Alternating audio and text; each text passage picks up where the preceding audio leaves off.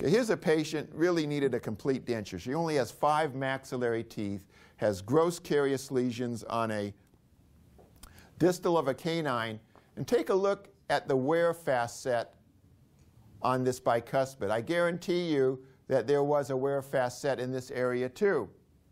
And she got gross caries in this area, probably due to packing food in this area. She only has 5 maxillary teeth, really needs a complete denture, can't afford it. This tooth is giving her some toothaches, so we're going to try to save the tooth so she can still chew something before she raises the money to get a denture. So what do? I take red border molding wax. This is after anesthetizing the patient. I put the wax into the defect, have the patient bite into the wax, go through excursions, and you can't see it, but I've actually picked up the wear facet that extended from this tooth into the carious defect. We then work a mylar strip through there, and the reason for that is that I can't get the custom matrix material into the contact area because there's really no space in there, and I want that contact area to be smooth. So I put a mylar strip in there to make the surface smooth, and then I inject the custom matrix material, the clear bite registration material, all over this tooth to pick up that surface that we contoured in wax, and also adjacent to the mylar strip, so we pick up everything but the contact area in the custom matrix material. So here we are, we've injected the polyvinyl siloxane bite registration material adjacent to the mylar strip. You can see some of the red wax through here.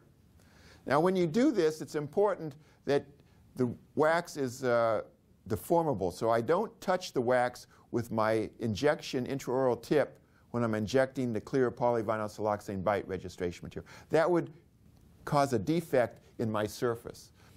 This turned into a one-appointment endodontic procedure, so I did a vital endo on this. We then put in some glass ionomer as a base. We put in composite, put the custom matrix back on. You can see the mylar strip through here. I've wedged it in the custom matrix as I cure through it. And here's immediately after curing. And notice we have some flash here. But this flash here, we have some on the wedge, on the rubber dam, on the mylar strip. All that is easily removed. We remove some of the gross flash, and you're now starting to see a little wear facet created in my composite. Here we are after doing our finishing. And here's our little wear facet that was created from the opposing occlusion.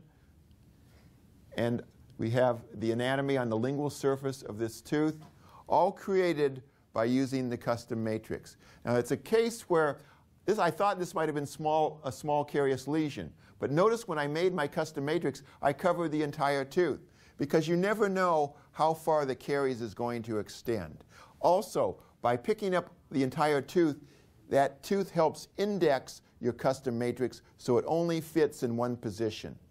And it will reproduce the exact surface texture and detail and anatomy that tooth had in its correct relationship.